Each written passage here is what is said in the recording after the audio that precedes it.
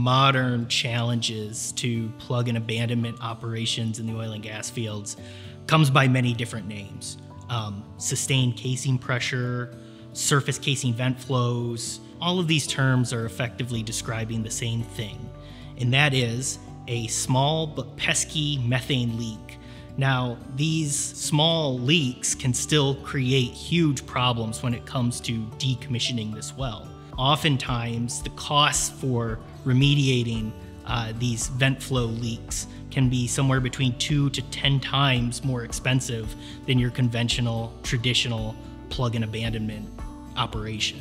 For these reasons, companies like Winterhawk are revolutionizing the way that these small but costly methane leaks get remediated. Winterhawk's technology uses casing expansion, which is not new, but it does it in a way that utilizes hydraulic power from a tubing conveyed tool, a tool that can travel with the rig, that is reusable, and therefore much, much cheaper than a lot of the alternatives on the market.